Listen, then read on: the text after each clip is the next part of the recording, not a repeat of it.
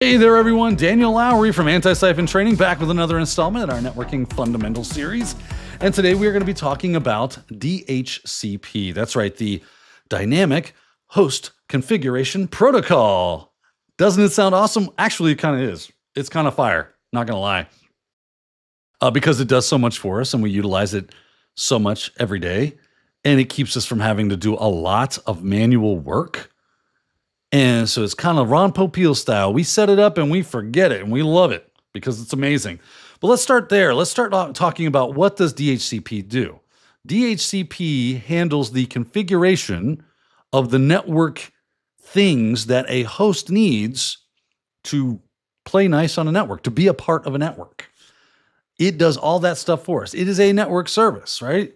By the way, port numbers, gotta love our port numbers, right? This is going to be a UDP port on the client side of 68 and on the server side of 67. So using the UDP LAN, very, very cool. It's good, just general knowledge to be aware of, right? But then we have DHCP doing the thing, right? It says, okay, here's basically a package that if you accept, you can apply to yourself and be a part of this network. And that is speaking to your device, that is. And these devices can range from things like laptops, like I've got in front of me, to desktops, to servers, to IoT devices. If it needs a network configuration, if it has networking capabilities, and you want it to be on that network, you're going to have to configure the thing. Most times, though, we lean very heavily on DHCP to do that. And of course, it's all in the name, right? The name, Dynamic Host Control Configuration Protocol. Dynamic meaning there's things that could be changing, and we'll see what that is here in just a moment, but typically it's the IP address. That might change because it doesn't matter what IP it is. So there's a dynamic aspect to it. And then there's the host, Dynamic Host Configuration Protocol. The host is the device. Configuration going to be all those networking bips and bobs that you need. And then it's a protocol, right? It's got rules and guidelines that it follows to make sure that all this happens in the right way. How can we see this though? Like, how can we work with this? Well, we can start by just checking out our machines. Now, I've got Windows 11 up here, right? If I'm here in Windows 11, I can do an ipconfig/all. It's going to show me the information that I have. And you can see right here for this adapter, Ethernet 0, it says right there, DHCP enabled. Yes.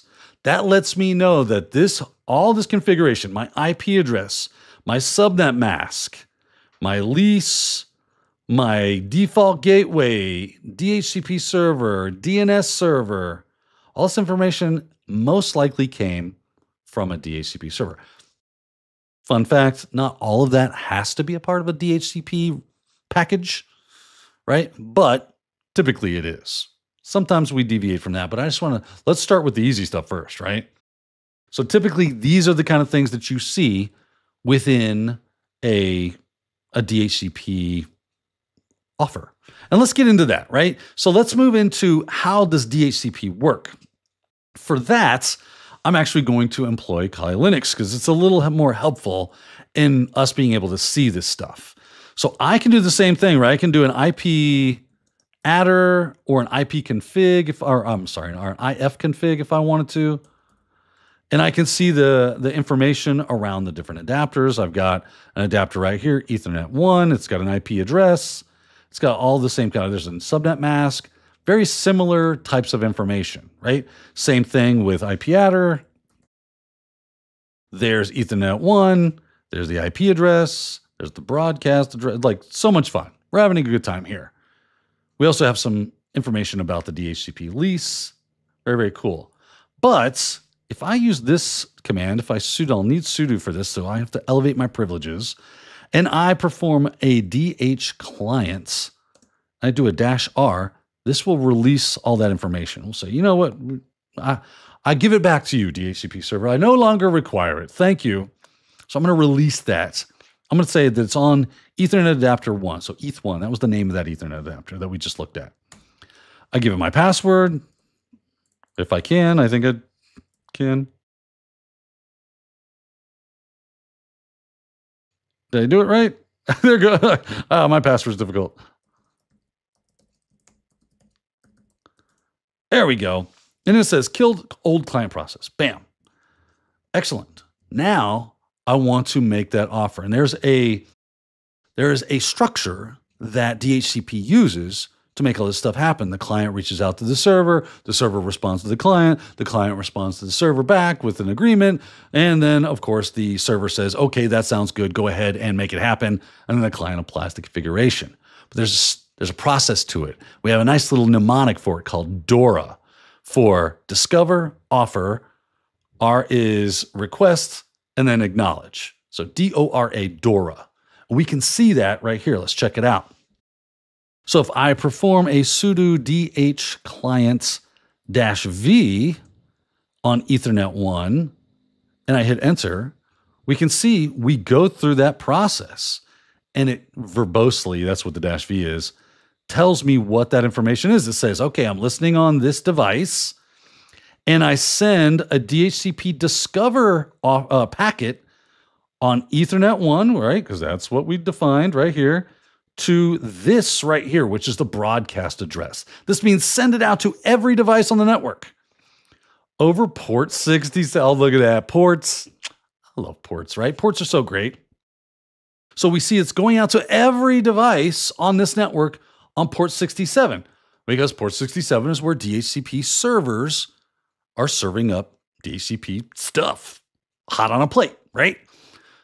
If you're not a DHCP server, port 67 UDP is most likely not doing anything and therefore will not respond.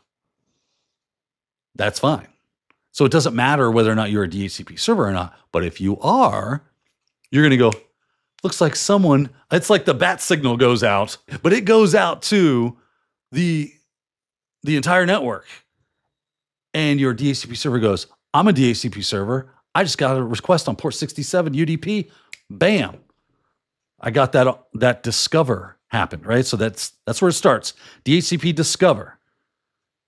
So then it says, well, let me look in my IP range. What do I have available? What's next that is available? And it grabs the next available IP address, which for this was 10.10.129 or 10.10.10.129. And it tells me where it came from, so this is my DHCP server right here. It's an IP address of 10.10.10.254. Obviously, we're on a 10.10.10 network. Very cool. So we know that this is the host portion of that network. Bada bing, bada boom. So there goes your offer, right? Now, multiple DHCP servers, it is allowed to have more than one DHCP server on a network. Your client most likely is just going to respond to the first offer it receives. It's going to go, okay, I got one. Cool. So just be aware of that. Conflicts could occur. You might get the wrong DHCP information because it responded first, and therefore your client went, cool, I got it. I like this offer. Sounds good. And when it does that, it moves on to the request side, right? I know this is like all these are requests, but this is the DHCP request. So your client says, cool, I like this 10.10.10.129 business for Ethernet 1. Sounds great. I'm all about this. So it sends it back out, even though it should know where it's from at this point, but it sends it back out to everybody. And then, of course, the server responds back saying, hey, I acknowledge that you like what you saw. So basically what's happening in the request is that your client is signing the contract. It's signing the lease. And that's something that we didn't get into very, very much. And maybe now's a good time to kind of move down that road. This is all done in a lease. This isn't a forever thing. Hence the dynamic portion of dynamic host configuration protocol. It could change and will and does. The dynamic portion is that this is a lease. This is an agreement for you get this IP for this amount of time. Once that's done, if you would like another one, then of course you know what to do. You'll have to reach out to me. We'll make a new agreement. I will send it your way. You will sign the contract. I will receive the signed contract. I will sign the contract. I'll stick that information that, hey, this IP is being used by this device in a database, and you're golden. Go ahead and apply. Just like you do with a car, just like you do when you lease a house or an apartment, right? You drop a contract between two parties that says, we are going to utilize this resource. In this case, it's an IP address. and I'm going to have it for this amount of time. Once that time expires, we need to renegotiate. That is what leases do. Let's jump back in and take a look at that lease information. Because I think let's jump over to the Windows machine because we saw that here, right? Yeah. Lease obtained at this date and time. This is when the lease expires at this date and time. And even though that's really weird because it says it's 24-hour period. I didn't see the PM. I was like, that's the exact same time.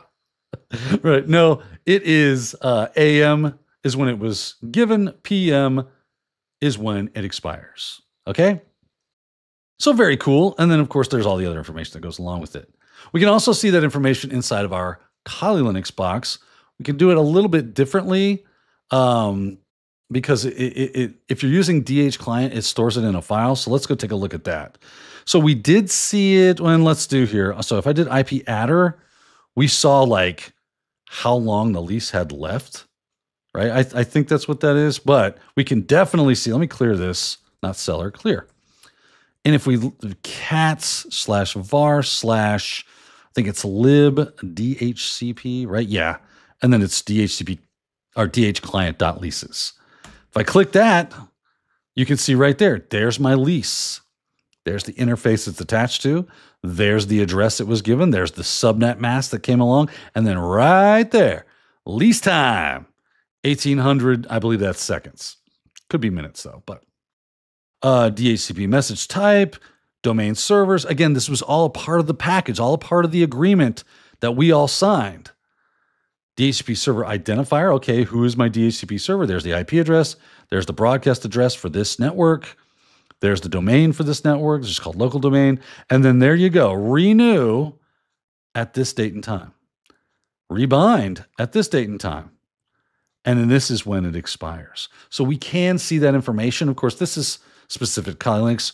When you get into Linux systems, things can vary from time to time. But yeah, that's just Linux for you. What are you going to do? Yeah, that's another series, right? All about Linux. That's maybe we need to do that. But now we know this is a finite thing. This isn't going to last forever. And now we know why, because there's leases and they expire. All right, let's get back into things here. Let's see if we can find that DORA process once again. Oh, I cleared it out. So I'll do a sudo dh client -r on eth1 again. eth1. And then we'll reclaim it one more time. We'll just change that to a V. And now we can see our request again. So where were we? Okay, we did discover, hey, I need an IP address. I need network information. Server, respond. Cool, I got one right here. You want it? Heck yeah, I do. I'll take that. Looks good. And then the acknowledgement. That's the last part of the DORA process, which is, well, it's the last response from the server that you need anyway. It says, cool, I've made a log. You're using 10.10.10.129, and I'm going to send that back to you, let you know you're good to go. And then our adapter binds it and lets us know the renewal is in 688 seconds, right? So that's why I kind of like using DH client for this. Very, very cool stuff. Okay. We understand the DORA process. We understand what DHCP is and what it does. There's one more little piece of the puzzle. That is reservations. Reservations, right? I need to make a reservation, sir. Yes, like calling a restaurant and saying, hold a table for me. I can call, or as an administrator, I can set a reservation for a different clients. So maybe I have a server and I want to set all that information. What is its IP? What's its DNS? What's its gateway? All that fun stuff that we've seen. I want to make sure that every time that thing reaches out, that server reaches out for IP information, it gets the same exact information. Now, the astute observer is probably sitting out there and going, well, Daniel, can't you just type that stuff in and do it manually? Can't you do it statically? And you are a smart cookie. And that is a valid way to go. Manual configuration is a valid thing that we do from time to time, and you will do it. But that said, sometimes we can meet in the middle where I go, what would be great is if I can use DHCP to act as a kind of a proxy configurator for me. So I don't have to walk over to a device or remotely log into it, which is not a good idea, especially when you're playing around with IP configuration stuff. right? Like if I wanted to release and let me show you something really quickly. Just fun fact. Oh, I've got IP address, right? There it is, 192.168.1.161. I am remote desktoped into this system. If I do an IP config /release, guess what's going to happen? It's going to release that information. And I no longer have all the necessary things to be on this network, and it will end my remote desktop session with this device. That would be bad if I was doing some sort of work. I can't release it. Now, if I accidentally made the mistake, I would have to ask someone to walk over. Can you please get on the keyboard, type in a ipconfig renew? And that's kind of what we saw over there with DH client, right? We did a -R to release that information. It has 2 adapters. That's why I didn't lose connectivity. I was connected via a different network. Daniel thinks around these things. That's a fun thing. You can have multiple networks on one device. It's called multi-homed, and it is nice. But on that Windows server, I don't have that. I only have that one adapter that I can connect to. So if I were to release that information, it would lose connectivity. And until it asked for more connectivity and applied it, I would not be able to access it again. So there you go. But reservation allows me to do that kind of automatically. Anytime this machine reboots, anytime a lease expires, I would be able to just get the exact same information because I put it in a reservation.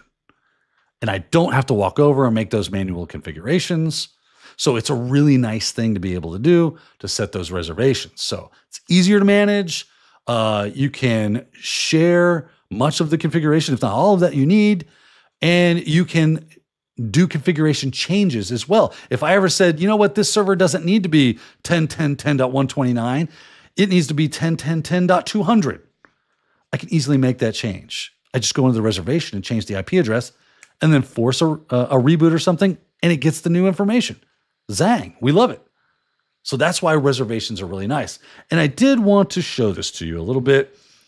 Any DHCP server, which you probably have one on your network, it's most likely your wireless access point or wireless router, your router. A lot of these things have DHCP built into them.